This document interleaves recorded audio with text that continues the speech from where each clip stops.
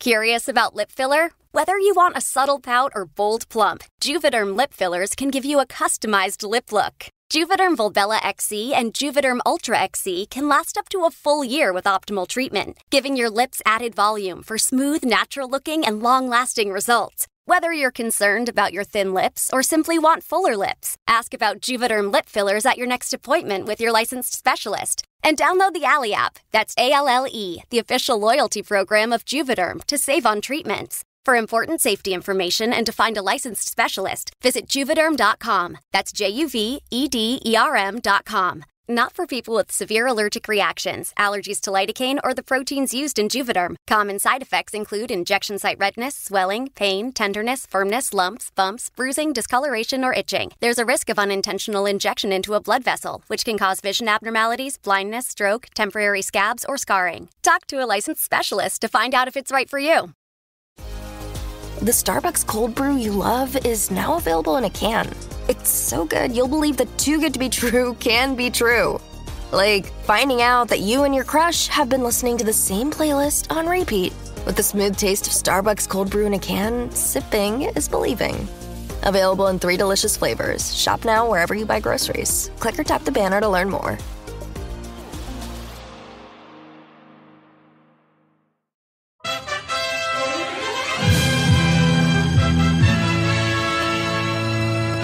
This is a special bonus episode of the 80s Flick Flashback Podcast.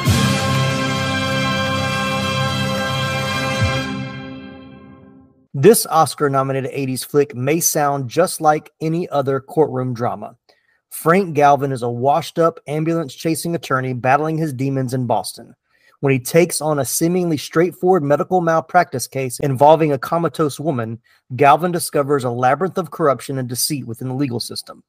With the odds stacked against him and his own personal struggles looming large, Galvin embarks on a quest for redemption, determined to uncover the truth and deliver justice. As the trial unfolds, tensions rise, alliances are tested, and the line between right and wrong becomes increasingly blurred. Although it might have been one of those movies our dads watched on cable while we sat around bored out of our minds, the film still holds up well even after 40 years. So dust off your law books, grab your Polaroid camera, and meet us in the courtroom as Laramy Wells and I discuss The Verdict from 1982 on this special bonus episode of the 80s Flick Flashback Podcast. Are you telling me you turned down 210 grand? They sell justice. I myself would take it and run like a thief. I'm sure you wouldn't. They hide the truth. I can subpoena you, you know. Well, maybe you just better do that. They bend the law. When I walk out that door, the offer is withdrawn. They killed her. For this man, it's his last chance. I can win it. I can win this case. Paul Newman, The Verdict, ready.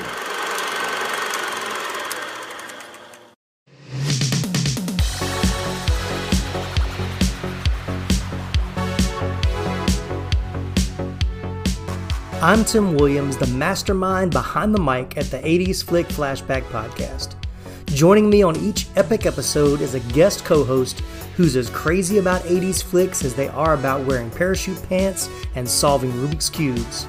We're diving into nostalgic treasures we saw at the local theater, rented on VHS tapes, or discovered on cable TV. From blockbusters that make you say, I feel the need for speed.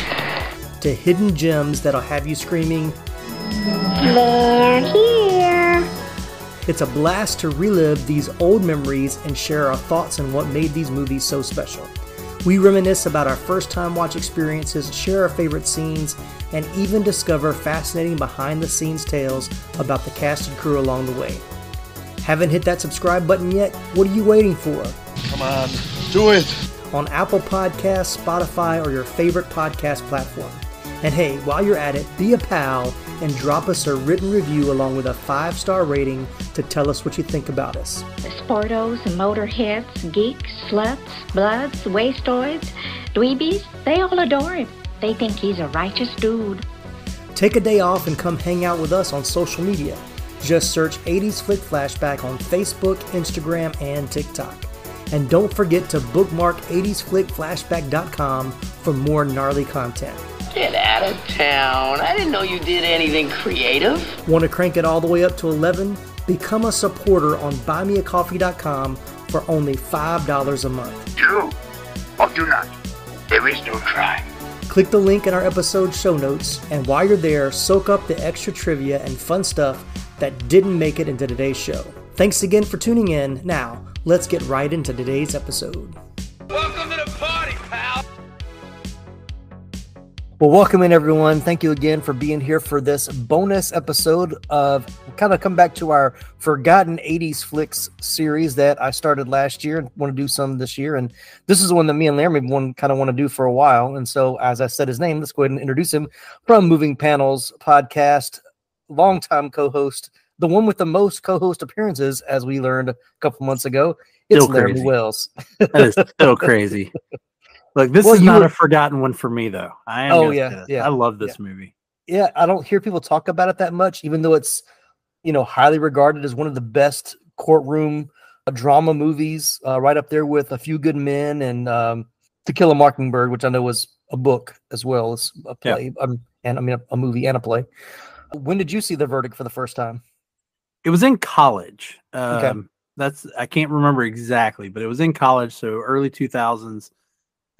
This was when I decided, as I was starting my movie collection, that I was going to pick an actor that I really liked and try to own everything that actor had done. Right. And that actor turned out to be Bruce Willis. Who was in this movie. Yes, who I guess we go ahead and give that little bit of trivia. This was before he was famous. Bruce Willis is just a extra sitting in the courtroom at the end of the movie. Makes himself very well known because he's sitting there with his arms up on the bench. Like you can't miss him if you're looking for him. And he's grinning like pretty big too, right? Yeah. In the scene. Yeah. And so smirk. So I was able to get a hold of this one on DVD. And that was how I first saw it. Yeah, I don't think I looked to see if there was a Blu-ray copy. I think there's some international copies, but there's not like a American printing of the Blu-ray that I've seen, but a lot of, DVD special editions. So I watched this for the first time this week. So this is one that I remember being heavily advertised on cable when I was a kid. When like 83, when it came on cable or debuted on cable, they were running it pretty heavily. Of course, it was Oscar nominated. It was, did well at the box office. But because it was rated R, I wasn't allowed to see it. And I don't know why this makes me laugh or why this is a memory I have. But I remember like some friends of my parents were talking about it like it was a really good movie and telling my parents they should watch it. And they were like, well, we're concerned about the language. And they were like, well, like most movies, it's kind of bad in the first like 10 or 15 minutes. But then after that, it's not really there that much. And so that's always kind of stuck in my head. So when I watched it the other day, I was like, the language really isn't that bad. No, it's not. Yeah, there's a few, there at the beginning with Jack Warden, but it's for compared to R-rated movies today, it's it could be close to PG-13 probably. I had not watched it until this week. It's one that I've wanted to watch. Like I know when we talked about it when I started doing the Forgotten 80s Flicks, this was one of the first ones that I kind of thought of because I was thinking about movies that were on cable when I was a kid that people don't really talk that much about. I remember this one, like I said, being heavily advertised on HBO. That I never actually really got to see. And as I started watching it, I was like, maybe I have seen this before. So maybe I'd started it at some point, but I didn't remember anything like after the first 5 or 10 minutes of the movie. So maybe I saw the beginning as a kid or had started it when I got a little older, but never really watched it. So the beginning would not hook you. So I don't blame that at all. Right. So how long has it been since you rewatched it for the podcast? It's probably been, I would say 10 or 12 years. I probably rewatched it. It's probably about 10 or 12 years. So it's been a minute.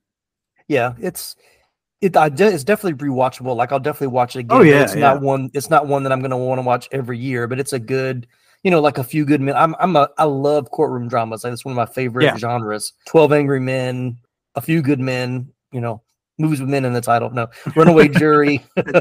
12 Angry Men. Yeah. So I enjoy those type of movies. So it would be one when I'm kind of in that mood for a good courtroom drama. This is definitely one that I'll want to watch again. Yeah. Yeah. It's not really one that you're like, you're constantly thinking, oh, I got to see that again. Yeah. And it's not one that you feel like a rewatch, you're going to see something you hadn't seen before. Right. I mean, this is a pretty straightforward story. Like there's not a, I mean, really there's only one twist, and I honestly think you can telegraph that one from the beginning. As I say, this one doesn't have that thriller aspect of it where you're trying to solve a mystery or there's this race against time kind of a plot point, but it definitely, it's a straight up drama, and it's really more of a character study wrapped around a law case or a lawyer, courtroom case. But it's really a story about Frank and his kind of overcoming his demons or overcoming his shortcomings that he's kind of let him get to where he is. Well, and overcoming corruption, really. Yeah. Oh, yeah, for sure. So, well, let's jump into story origin and pre-production. The movie, titled after the novel of the same name by Barry Reed, was released approximately 2 years after the book was first published in 1980. The novel was the first of Reed's works and has been translated into many languages. The film rights to the novel were purchased by Richard Zanuck and David Brown. A number of actors, including Roy Scheider, William Holden, Frank Sinatra, Cary Grant, and Dustin Hoffman, showed interest in the lead role due to its strength. Arthur Hiller was initially appointed to direct the movie, while David Mamet was hired to write the screenplay. Is it Mamet or Mamet? Do you know? I think it's Mamet. Okay, that's okay. Though Mamet had already made a name for himself in theater, he was still new to screenwriting. The producers were uncertain if Mamet would accept the job since he set high standards in his previous work. However, according to Lindsay Krause, who was then married to Mamet, the film was a significant opportunity for him. Krause also remembered Mamet struggling initially with Galvin's closing summation, but he finally came up with the scene after working on it all night. So Mamet wrote an original draft of the film, which ended after the jury left the courtroom for deliberations. This left the case unresolved, and both Zanuck and Brown believed this would not work for the film. Zanuck met with Mamet, to convince him to rewrite the ending. However, Mamet was not convinced and told Zanuck that the ending he wanted was old-fashioned and would hurt the film. Zanuck's use of sarcasm to make his point did not go down well with Mamet either. Zanuck claimed his copy of the script was missing its final pages before telling Mamet the film title would need a question mark after it, like the verdict. What is the verdict? So Hiller disliked Mamet's script and left the project. The producers then commissioned another screenplay from Jack Preston Allen, which they preferred. However, Robert Redford obtained a copy of the script from Allen and suggested James Bridges as a writer-director. Bridges wrote several drafts of the screenplay and sanitized the lead character as he was concerned about playing a hard-drinking womanizer. However, neither the producers nor Redford were happy with the rewrites, and soon Bridges left the project. Redford then began having meetings with Sidney Pollack without telling the producers, which irritated them, so they fired Redford. It's the story of this movie is actually a little bit more riveting than the case itself in the movie, but still good. So then Zanuck and Brown hired Sidney Lumet to direct. Is it Lumet or Lumet? That one I'm not sure. Okay, we'll stick with Lumet. Mamet and Lumet. So they hired Sidney Lumet to direct the film and sent him various versions of the script. After multiple rewrites, Lumet felt that the story was losing its original rawness and opted for Mamet's original script. This decision was supported by Paul Newman, who also agreed to star in the film. Lumet had to only rework one or two scenes to give the trial a resolution, which was originally requested by Zanuck and Brown. Unlike Zanuck, Lumet approached Mamet and received his approval to make that change to his original work. Whew, what a story. There you go. It was a lot, but I was like, it was kind of cool to kind of hear how that came about. But yeah, it would have been a very different movie if there was no verdict at the end. Like that would have been. Yeah, it's crazy that you would call a story The Verdict and then not have a verdict. Right. Which then makes me wonder, does the book end that way? And I would think probably not. I would think that the book would have a clear ending. I don't know. Or could you get away with that in the book? Yeah. I would. I mean, you've had me on things before that are based on books. I'd be very interested to read the book. I just couldn't find it. Didn't know. Yeah. We talked about that before we recorded that. Laramy didn't realize it was based on a novel, but he couldn't find the book anyway. Which 1980. I'm sure it's out of print. Probably had to find a. I did find a copy on like eBay, but it was like $100. Yeah, I'm sure. And now these messages. Are you a fan of movies and TV shows inspired by comics? Ready for a podcast that dives deep into the thrilling world of adaptations? Well, look no further. Welcome to Moving Panels, the podcast where we discuss movies and TV shows based on, inspired by, and adapted from the world of comic books. This is your go-to podcast for all things comics on screen. I'm your host, Laramy Wells, and every Monday we explore the dynamic universe where ink meets action. We break down the classics, reveal hidden gems, and uncover the creative process behind your favorite adaptations. Subscribe to Moving Panels now on your favorite podcast platform and join us on this epic journey through the pages of comics and onto the big screen. Remember, new episodes drop every Monday. Don't miss out. Moving Panels, where every panel has a story and every adaptation is a blockbuster. Subscribe today, and I'll see you on the other side of the page.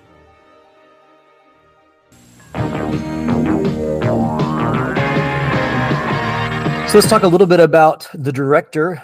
Lumet started his career in theater before transitioning to film, where he gained a reputation for making realistic and gritty New York dramas, which focused on the working class, tackled social injustices, and often questioned authority. He was nominated 5 times for Academy Awards, 4 for Best Director for 12 Angry Men in 1957, one of my all-time favorite movies. Yep.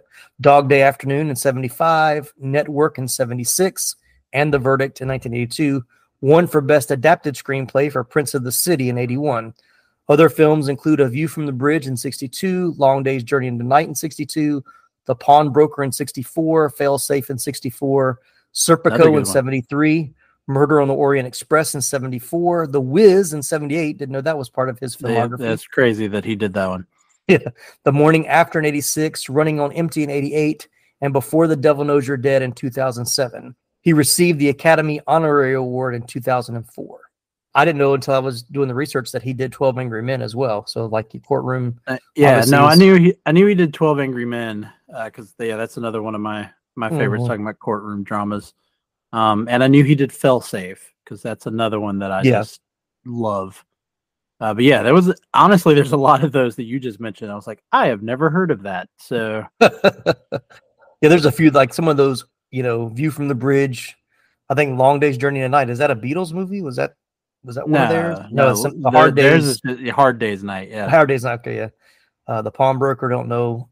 Serpico, I know, is Al Pacino. Murder on the Orient Express. Good director. I mean, obviously, it's evident in this movie as well, but has a good filmography for sure. All right, well, let's jump into casting. There's not a whole lot. There's a few people on here that I'll mention. Actually, I got more on here than I thought I did, but let's see. We'll go through this pretty quick, I think. So, of course, you've got the legendary Paul Newman as attorney Frank Galvin. This is our first 80s flick we talk about Paul Newman. He won the Academy Award for Best Actor for his performance in The Color of Money in 86. His other Oscar-nominated performances were Cat on a Hot Tin Roof in 58, The Hustler in 61, HUD in 63, Cool Hand Luke in 67, Absence of Malice in 81, Nobody's Fool in 94, The Road to Perdition in 2002. I forgot he was in that. Yep. He also starred in such films as Harper in 66, Butch Cassidy and the Sundance Kid in 69, The Sting in 73, The Towering Inferno in 74, Slapshot in 77, Fort Apache the Bronx in 81. He also voiced Doc Hudson in Cars in 2006.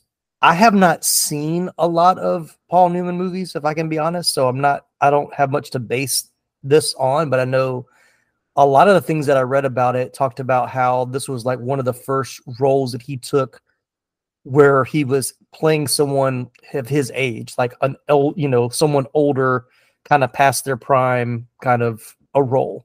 So it was very, very different than what was expected. Yeah, because he had always been kind of the it's not that he wasn't a leading man here, but kind of that, debonair, right? Leading man. The typical leading man. Yeah, suave and debonair.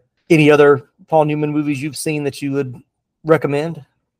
So this is a crazy one. It's a Coen Brothers movie called The Hudsucker Proxy. Yeah, I've heard of that one. I don't think I've ever seen it. With Tim Robbins, where it's a fictionalized story of the guy who came up with the hula hoop. Oh, okay. Yeah, and he plays the boss, like the guy that runs the company. So that's one, and then Another kind of forgotten movie, but this one was from the 90s, which, funny enough, is also got Bruce Willis in it. But he did a movie called Nobody's Fool with Bruce Willis. That's actually a pretty good one. Yep, 1994. That was on the list. Yeah. So those, I admit, you talking about not seeing Paul Newman movies. I've actually never seen The Color of Money. So I just watched that for the first time last year or the year before. So, and he's good in that too. Like that was a good movie, better than I thought it was going to be. I think I've got like Butch Cassidy and the Sundance Kid and The Sting like on my list of older movies to watch because they're ones that I haven't seen before. Yeah, but I had seen Butch Cassidy. I had seen Slapshot. He was in The Towering Inferno. Did you mention that one? I mentioned that one. Yep, 74. Yeah, I'd seen that one. Of course, I've seen Road to Perdition. We've covered it on my podcast. Yeah, right. Because it is based on a comic book. I think you named the other ones I've seen, though. Okay. All right, moving right along, we got Charlotte Rampling as Laura Fisher, his love interest in the movie. She was an icon of the swinging 60s. She began her career as a model. She was cast in the role of Meredith in the 1966 film Georgie Girl, which starred Lynn Redgrave. She soon began making French and Italian art house films. She went on to star in many European and English language films, including Stardust Memories in 1980, Long Live Life in 1984, The Wings of the Dove in 1997. In the 2000s, she became the muse of French director Francois Ozon, appearing in several of his films, notably Swimming Pool in 2003 and Young and Beautiful in 2013. On television, she is known for her role as Dr. Evelyn Vogel in Dexter. That started in 2013. Which would be the only other thing that I recognized her from. Yeah, it's like she looked familiar to me, but like I couldn't place her. Like I'd see, maybe she just looks, familiar or looks like other characters in other movies, but I didn't recognize her. I knew she was definitely European. Like she did have a little bit of an accent. Yeah, you can tell the accent. So, so that's like maybe she just looks that familiar like that. No offense to her, but I think she was the weakest part of the movie, in my personal opinion. Yeah, and I felt like her story needed a little bit more to it. Like, of course, the big group, kind of what you said. One of the twists, I guess, you would find out that she was hired by the other firm. Which, as I said earlier, I think is pretty much you can kind of figure that one out. Yeah, you can kind of see that one coming. One of the many tropes of the courtroom movies. At first, it was just like, okay, they've got to have some kind of romantic element for the story, so that's why she's there. And then, as it keeps going, it's like, well, maybe it's more than that. And then, like I said, but I don't think she was given that much to do. But yeah, her performance isn't that. Yeah, but even when she is on the screen, she looks like she's a deer in headlights for a lot of it. Which I don't know if was a character choice because she knows what she's actually doing. Right. And so it gives her a little bit of, she looks like she's kind of, scared. But yeah, there was just something that just felt off about her performance. Another one, I guess probably the second most famous person in this movie, at least for me, was Jack Warden as attorney Mickey Morrissey. Warden's breakthrough film role was juror number 7, a salesman who wants a quick decision in a murder case in 12 Angry Men. Yeah. Warden guest starred in many television series over the years, such as Bus Stop, The Fugitive. He received a supporting actor Emmy for his performance as Chicago Bears coach George Halas in the TV movie Brian Song, and was twice nominated for a starring role in the 1980s comedy drama series Crazy Like a Fox. I remember seeing the commercials for that as a kid, but never watched it. He was nominated for Academy Awards as Best Supporting Actor for his performances in Shampoo and Heaven Can Wait. He also had notable roles in The Man Who Loved Cat Dancing. Never seen that. No. All the President's Men and Justice for All. Used Cars, in which he played dual roles. Problem Child and its sequel, as well as While You Were Sleeping, Guilty as Sin, and the Norm Macdonald comedy Dirty Work. His final film was The Replacements in 2000 with Gene Hackman and Keanu Reeves. I didn't realize that was his final film. I didn't realize that either, but that's another guilty pleasure movie of mine, Replacements. It's like all these great actors in this terrible movie, but it's funny. It's not that bad. Yeah. I think the more I watch it, the more I find the things that are, like outrageous about it, but it's still fun to watch. I still watch it every year around football season. When I see Jack Warden, I'm definitely 12 Angry Men. The Replacements are definitely ones that I immediately, or not the Replacements, sorry, Problem Child. Okay. Yeah, because he's Big Ben and Problem Child. And then you want to talk about forgotten 80s. There was a TV, I don't know if you'd call it a miniseries. It aired for 2 nights of a musical version of Alice in Wonderland that starred like everybody famous at the time. And he played the owl in that. Okay. And I love that version so much. So I can pretty much anyone who was in that movie, as soon as I, if I see them, I can go, they were in Alice in Wonderland.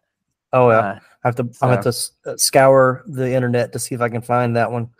Oh, I have it on DVD. So of course you do. I mean, I have no doubt. But for me, because we'd have to meet up somewhere to see get the DVD copy. But not that I haven't borrowed DVDs from you before. But for me, I think his most iconic role for me is probably While You're Sleeping. Like I think that's the one that I've probably seen the most that he's in. But his voice is so undeniable, or like so. As soon as I hear him talking, like I know that's who it is. So yeah. So then we got James Mason as attorney Ed Concannon, who is the other attorney he's up against in the courtroom. He starred in such films as A Star Is Born in 1954, North by Northwest in 59, Stanley Kubrick's Lolita in 62, Warren Beatty's Heaven Can Wait in 78.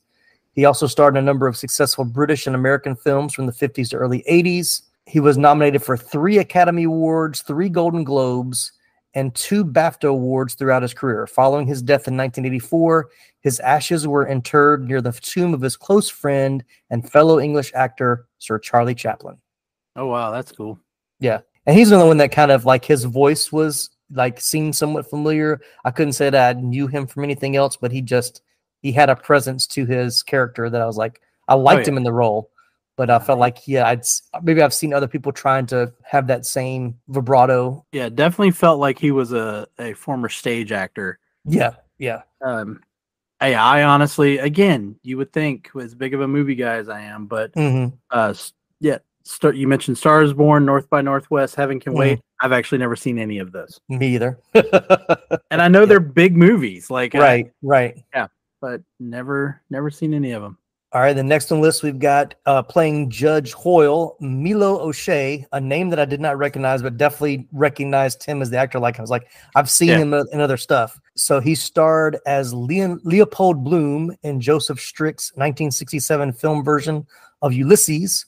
Among his other memorable film roles in the 60s were the well-intentioned Friar Lawrence and Franco Zeffirelli's Romeo and Juliet. That's the controversial one, isn't it? Yeah, I think so. The one that there's like still lawsuits and whatnot going on about it. Oh, really? I didn't know that. I remember watching that one in high school. In high school? No, I did too. Yeah, read the play in 9th grade. Yeah, at the same time. And this is the one you probably remember. He's the villainous Dr. Duran Duran, who tried to kill Jane Fonda's character by making her die of pleasure, and Roger Vadom's counterculture classic Barbarella.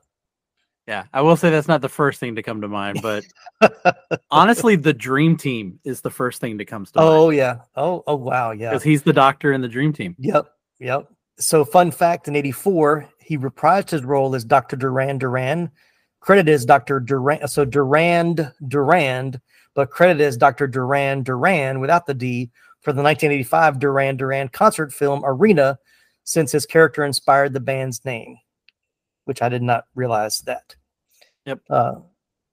We have covered that one on my show as well. Yeah. He was active in American films and television. So we mentioned he was in an episode of The Golden Girls. Oh, we didn't mention, but he was in an episode of The Golden Girls in 1987. He also portrayed Chief Justice of the United States Roy Ashland in the TV series The West Wing. In 1992, he guest starred in the season 10 finale of the sitcom Cheers. And in 1995, in an episode of Frasier, he played Dr. Schlatter, a couples therapist who counsels the Crane brothers together. They didn't have him listed as a Dream Team on here, but does he play the same character in both Frasier and Cheers? Yes. Oh, okay. I think so. I believe so. I didn't dig that. I didn't dig that deep in it. Yeah. All right, and then a few more we have here, people that I thought were worth mentioning. Lindsay Krause as Caitlin Costello Price. As Caitlin Costello Price. She made her Broadway debut in the 1972 revival of Much Ado About Nothing and appeared in her first film in 1976, All the President's Men. For her role in the 1984 film Places in the Heart, she received an Academy Award nomination for Best Supporting Actress. Her other films include Slapshot in 77, also with Paul Newman, Between the Lines in 77, Prefontaine in 97, and The Insider in 1999. She also had a leading role in the 1987 film House of Games, which was directed by her then-husband, David Mamet. Oh, there you go. So that's why she was listed there. She was the victim, wasn't she? Was she? I'm trying to remember now. Because I thought Costello, or no, Costello was the nurse. No, she was the nurse. That's it. Yeah. The older nurse, right? Yeah. Or the young. Oh man, I can't remember now. Hold on. No. The younger nurse, the one that shows up at the end. Yes. Yeah, that was. Costello. I was like, yep, that's right. The one that is the surprise witness at the end. Yeah, I'm gonna have to start putting pictures next to my people. All right, moving on. Edward Benz as Bishop Brophy. The only reason I mentioned him is he also was in 12 Angry Men in 1957. There you go. Then we've got Julie Bavasso as Maureen Rooney. I think she was the older nurse. She was the older one. Yeah. Yep. So a lot of Irish names and yeah. Well, it is Boston. So she was in Saturday Night Fever, playing the mother of John Travolta's character. She reprised the role for Staying Alive in 83. Then we've got Roxanne Hart as Sally Donaghy, the victim's sister. She looked familiar to me. So she played supporting roles in The Verdict, as well as Oh God, You Devil in 84. She then, before she landed the role opposite Christopher Lambert in Highlander in 86, is probably what I remembered her most from. She also played supporting roles in Pulse in 88, Once Around in 91, and Moonlight Mile in 2002. From 1994 to 1998, she played Nurse Camille Schutt in the CBS medical drama series Chicago Hope. She's also guest starred on ER, Law and Order, Criminal Minds, Grey's Anatomy, The Closer, CSI, Crime Scene Investigation. So she's been in a bunch of stuff. I've probably seen her in one of those other things. Yeah, it's like I used one of those. She looked familiar. And another person looked familiar was James Handy, who played her husband, Kevin Donaghy. He's been in multiple guest starring roles. His feature film and credits include 15 Minutes, Jumanji, Guarding Tess, The Rocketeer, Arachnophobia, Bird, Brighton Beach Memoirs, The Verdict, and Canine. Gosh, I can't talk. Let's see. On television, he's been in episodes of The Young and the Restless, Criminal Minds, Alias, Cold Case, The West Wing, Third Watch, ER, Law and Order, Murder, She Wrote, The Pretender, Quantum Leap, and Castle. He also appeared in 10 episodes of NYPD Blue. Oh, and this is why I had him on here for you. In 2017, he appeared in Logan as the old doctor who treated Hugh Jackman after his first fight with X-24. Oh, okay. Don't really remember. I mean, apparently, if all he is the doctor, right? Not really a major role. Not a major role, but very nice. And then I had to mention him, Joe Seneca as Dr. Thompson, the physician they bring in to be they wanted to be their star witness that kind of gets decimated on the witness stand. But he's best known for playing Willie Brown in Crossroads in 86 opposite Ralph Macchio. He also played not the Britney Spears movie. No. He also played Dr. Meadows in The Blob in 1988, and he was Dr. Haynes on the TV show The Cosby Show. That's probably where I recognize him. Yeah.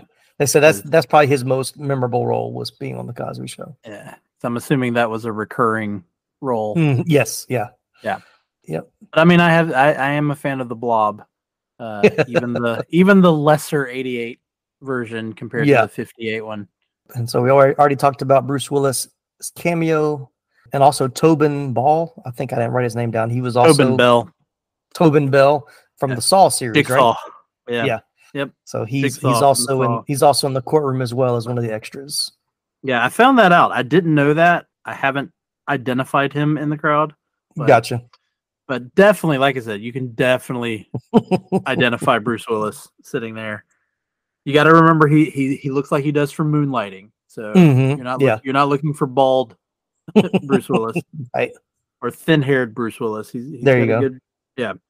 But he's definitely dressed like David Addison from Moonlighting. And kind of sitting there with the same attitude as David Addison would. All right, so iconic scenes. I don't know if this one has really an iconic scene that I would say, besides him playing pinball at the beginning, because that's the scene that I remembered watching it.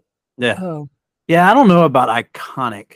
Because again, this is a forgotten film for a lot of people. Yeah. It's not one that you're going to see, a quick clip of in a, right. 80s montage right. movies. So yeah, I agree. There's not really an iconic scene. What about favorite scenes for you? And I'll say up front, I don't really have one. Not that I don't think there are great scenes, but this isn't that type of movie.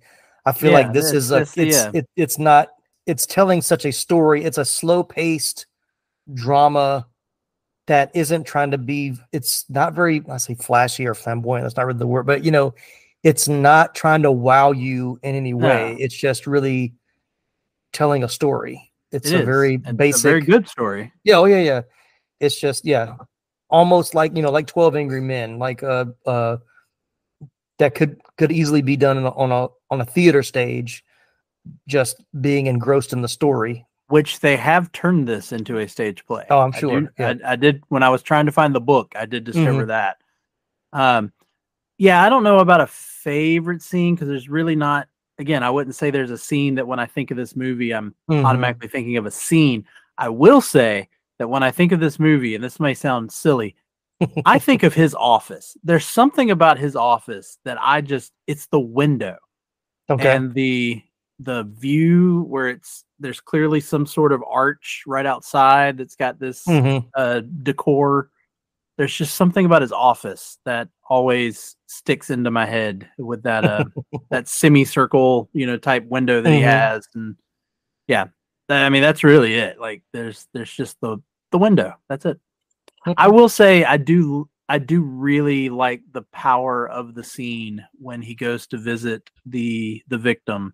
Yes. And he's taking the pictures. And really for there to be very little dialogue. Really the most dialogue you get is from the nurse that comes and tells him he can't be there. Right. And then he just very quietly says, I'm her lawyer.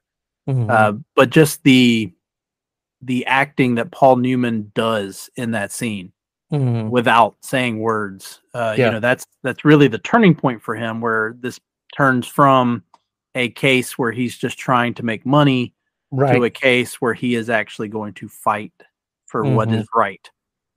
So. Yeah, and I thought it was an interesting choice too there, because you actually watch the Polaroids come into focus. Yeah.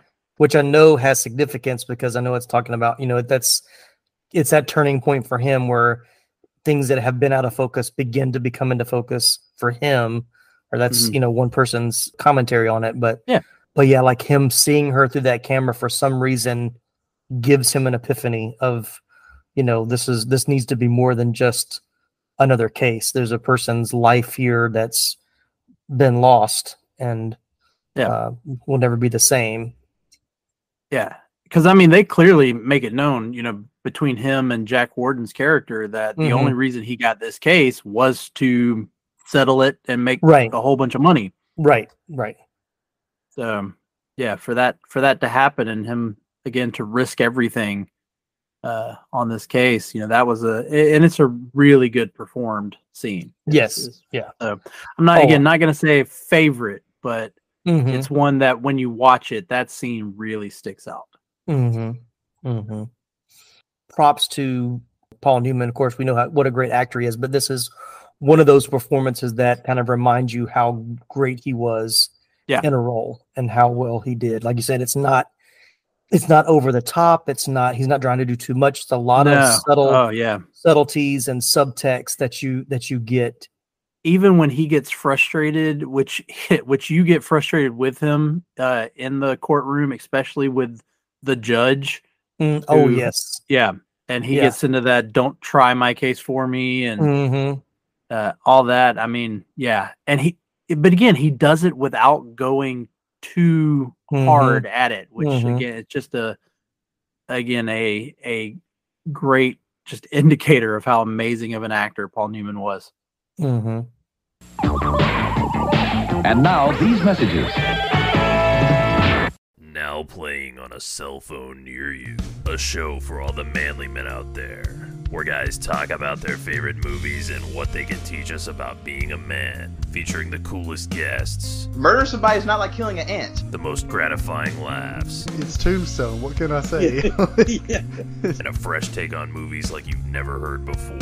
This will be the thing that gets written on his proverbial tombstone. We aren't here to criticize the movies you love, but to praise them for how they apply to our lives as husbands, fathers, and really all men in general. So buckle up your seatbelts, because Manly Movies is here. Subscribe on iTunes, Spotify, or your other favorite podcast catcher. And remember, man up. Curious about lip filler? Whether you want a subtle pout or bold plump, Juvederm lip fillers can give you a customized lip look. Juvederm Volbella XC and Juvederm Ultra XC can last up to a full year with optimal treatment, giving your lips added volume for smooth, natural-looking, and long-lasting results. Whether you're concerned about your thin lips or simply want fuller lips, ask about Juvederm lip fillers at your next appointment with your licensed specialist. And download the Alley app, that's ALLE, the official loyalty program of Juvederm, to save on treatments. For important safety information and to find a licensed specialist, visit Juvederm.com. That's JUVEDERM.com.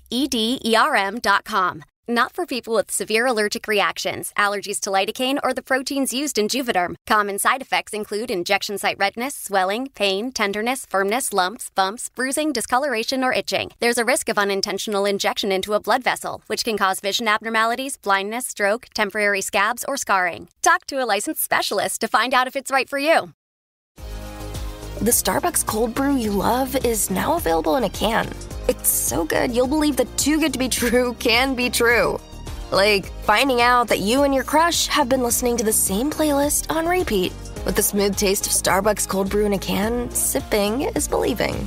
Available in 3 delicious flavors. Shop now wherever you buy groceries. Click or tap the banner to learn more.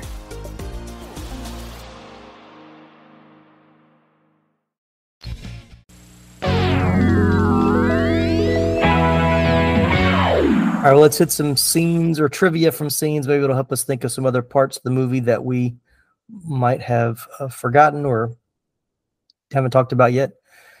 Sidney Lumet said that if anyone had ever sent him the book to read before he decided to direct the movie, he would have told them there was no way that the material in the book could ever be adapted to film, which you and I had kind of mentioned before. Is like, I don't think the film really follows, a direct adaptation of the book. It's probably, there's probably elements of the story that make it into the film, but with all the different rewrites, it seems like they're not trying to follow the exact same story. Maybe the general idea of the case and maybe Frank, his character. Yeah. Yeah. Again, I'd like to read the book to see how close they came, but yeah, but you've even made it more interesting with the fact that there is no decision made at the end of the book. I really kind of want to know how that actually reads. Yeah, I mean, I'm saying I don't know if that's the way it is in the book. I was curious. Yeah, if it is, like, that's why Mamet wanted to do it that way. If he wanted to keep it that way. Prior to filming, the Met held extensive dress rehearsal, standard practice for his films, but not common in Hollywood productions. Newman was appreciative as that proved crucial in developing his performance, giving him the time he needed to tap into the emotional bankruptcy of his character. Frank uses eye drops to hide the redness in his eyes caused by alcoholism. According to the DVD commentary by Sidney Lumet, this was Paul Newman's own idea. Oh, thought that very was nice. good. Good little touch. The producers were reluctant to keep the scene where Newman strikes Rampling, believing it would turn the audience against his character and even damage his public image. Newman insisted on keeping it, believing it was right for the story. I will say that was a very shocking scene. It's a shocking, but I agree. I think it's fitting. I mean, she just about single-handedly ended his career, and all the trust he had put into her. And yeah, I mean, it is shocking to see a man strike a woman, but I think the scene was handled well. Yeah. It's the confrontation and then the very sudden and dramatic slap, and then you do have all the other men come to defend her and hold him back. But even the way, as much as I talked about how I think she was the weakest point, the way that she, even without speaking, kind of suddenly lets even the other patrons know, like, no, it's okay. I deserved this. She kind of relays. I know all of why that. he did it. Yeah. Yeah. Right. Good scene. So we're kind of moving into the end of the movie, which I think is what most people remember like that. We'll just talk about it. So according to the DVD commentary, Paul Newman had to perform the summation scene twice due to a hair in the gate of the camera. The Met said it was the only time in his entire career where the second performance in that situation was better than the first. And he did that, because he did all that in one take. Like, he didn't need to break it up. So which I thought was great. A lot of long sequences, like not a lot of camera cuts like we see in today's movies, like a lot of long cuts. The last sequence was not in the script. Sidney Lumet devised the scene with Paul Newman and Charlotte Rampling wanting to show that Laura was drinking while Frank was not. Newman confirmed that Frank was drinking coffee at the end. This is meant to show that Frank has escaped from his personal hell while Laura has brought herself into one. Frank's refusal to answer Laura's phone call is his refusal to give in to his old vices. Yeah, I'm not a huge fan of that ending. Yeah. I get the moment, but I kind of wish there was something else at the end.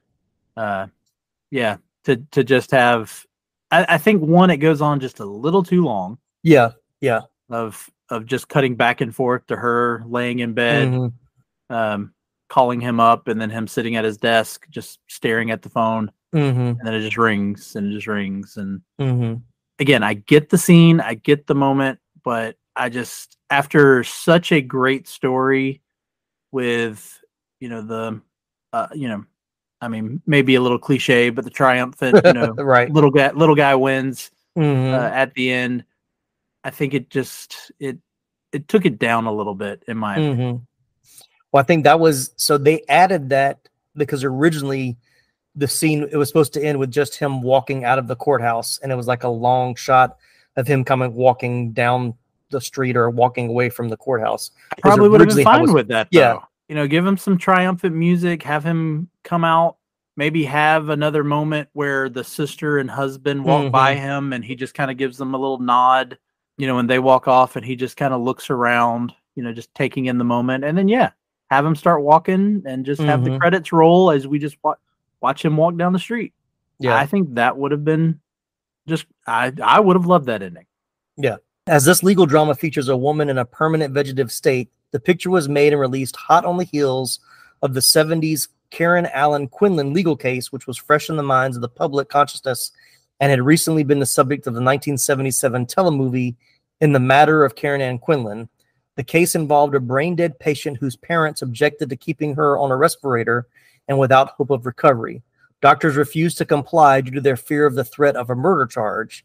At the time of filming the verdict, Quinlan had been in this state of limbo for over 6 years. So there was this very real part of the story that was in the mind of people at that time. But once again, it's just a story.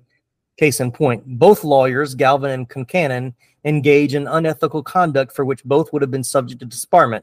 Oh, yeah. Galvin received a settlement offer from the archdiocese, and yet he never told his clients about the offer or asked them if they wanted to accept it. That is unethical and prohibited conduct on the part of a lawyer. His clients revealed that his opponent, Concannon, told them about the settlement offer.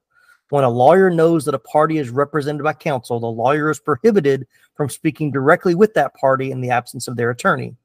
Concannon also engages in unethical conduct when he pays Laura to get close to Frank and learn his trial strategy and secrets, which he does.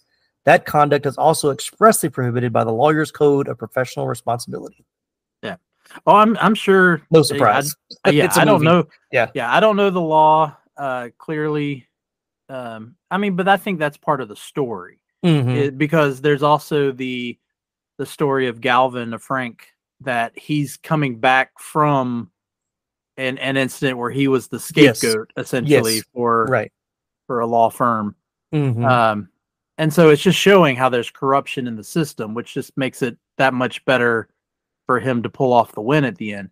But I also wonder, like, what in the real world, in the legal world, what you could also have hold against the judge, because I definitely think that some of the stuff he does, he could not have actually gotten away with in an actual court of law.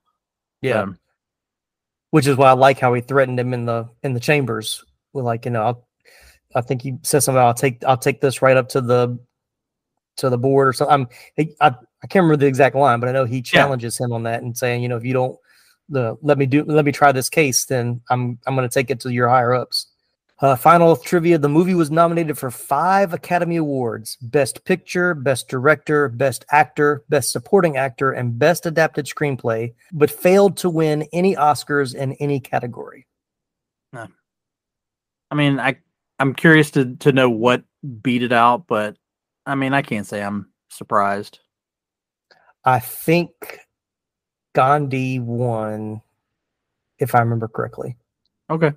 I think, yeah. I have to go back. Yeah, it was a tough year that year. All right, box office and critical reception. The Verdict opened in 3 theaters on December 10th, 1982, limited release. It debuted at 14 behind Gandhi and Sophie's Choice at 12 and 13, respectively, which also opened to a limited release.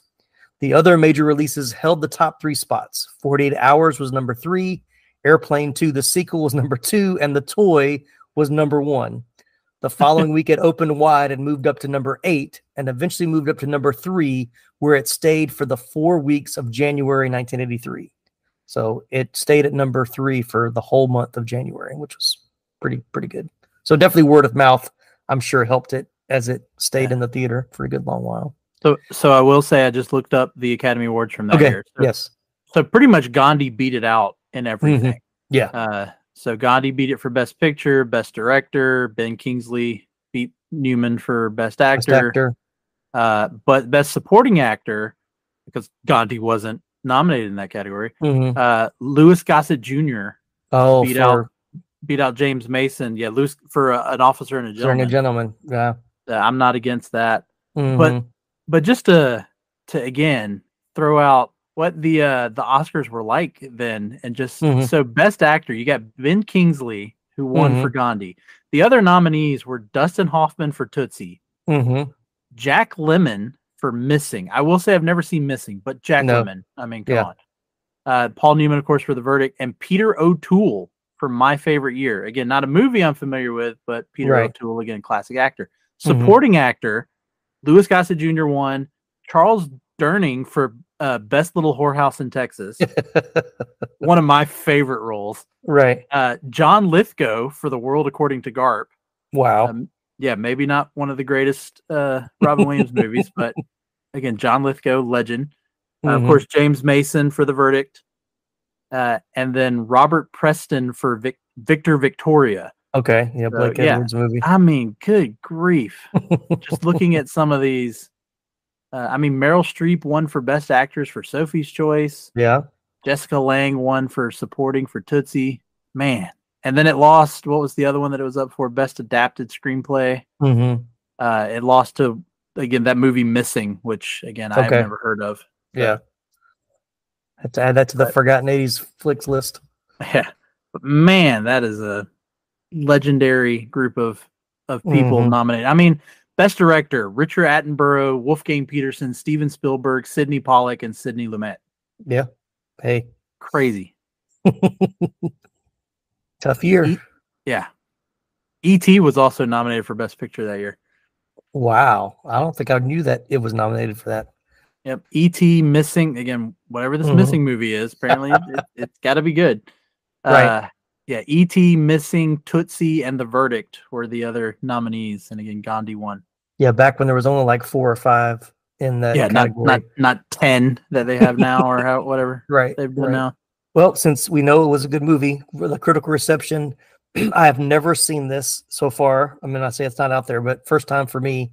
Rotten Tomatoes, 88% on the tomato meter and an 88% audience score. So awesome. Exactly the same between critics and audience. And then, funny enough, on IMDb, 7.7 out of 10 with viewers and a 77 on Metacritic. So whether you're a Rotten Tomatoes or IMDb, it seems like you agree with the critics on either one. Yeah. So where are you? Yeah, it's a good movie. So is it in the 70s like IMDb? No, it's 80s? in the 80s. It's in the 80s. Yeah. It's in the 80s. Yeah. Again, it's not a movie that you're going to think about an awful lot. It's not a movie that you're gonna, want to rewatch or, even, ask people like, oh, hey, have you ever seen The Verdict? You really should see The Verdict. Right. But it is a really good movie. So it's yeah. definitely for me, it's in the 80s. Yeah, I agree. I don't know if 88, it's not that close tonight because I think rewatchability is definitely rewatchable. Like I said, it's not one that I'm going to want to watch like every year, every couple of years. No, you got to have some time between it. Yeah. Yeah. But you have to have time to forget some of it. Yeah. But like I said, amazing direction, great writing, amazing performances, especially, Paul Newman, Jack Warden, of course, is great. Even the other attorney, James Mason. Yeah. Yeah. So Bruce Willis is great. Bruce Willis. 3 seconds of screen time. But but just if you're looking for a great movie just to watch as like an acting or directing or writing masterclass, this is one that's on that list of probably one of the, one of those top tier dramas that is really well done. So, And once again, loved by critics and audiences alike, which is very rare. Even, as much today as even it was in the early 80s as well. Yeah. Again, we may be classifying it as a forgotten 80s movie, but if you've never seen it, 100% you should see it. Yeah. Again, it may not go on your list or anything as to best movies, but it is an amazing movie that really deserves a lot more to not be forgotten. Yes. I'll say. I agree. All right, well, that's going to do it for this episode. Thank you guys so much for joining. I want to thank Laramy for joining as well. But be sure to follow, subscribe, rate, and review Moving Panels, as well as 80s Flick Flashback Podcast. Support the show through buymeacoffee.com. Buy a t-shirt or a sweatshirt from the website, tpublic.com, or our website, 80sflickflashback.com. Send us an email at info@80sflickflashback.com. If you enjoyed the episode, share it with someone who loves 80s flicks. Follow us on social media, Facebook, Instagram, and TikTok. That's it, people. I'm Tim Williams for the 80s Flick Flashback Podcast. Good night, good people.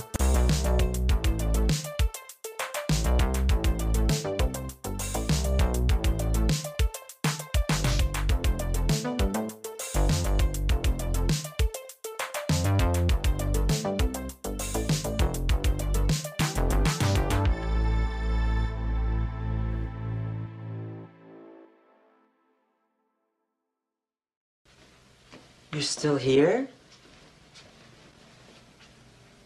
It's over. Go home. Go. Are your eyes overstimulated?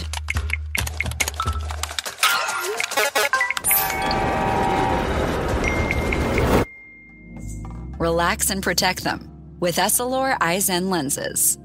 Switch to Essilor Eyezen lenses and find your local Essilor expert at Essilor.com.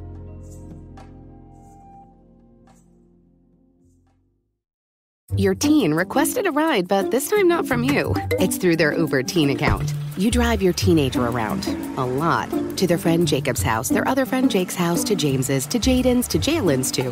Mom? This is Jake's house, not Jacob's. Now with an Uber Teen account, your teen can request a ride under your supervision. They'll ride with a highly rated driver, and with live trip tracking, you'll follow along the whole ride to their friends' houses that all sound the same. Add your teen to your Uber account today. See app for details. Bye, Mom.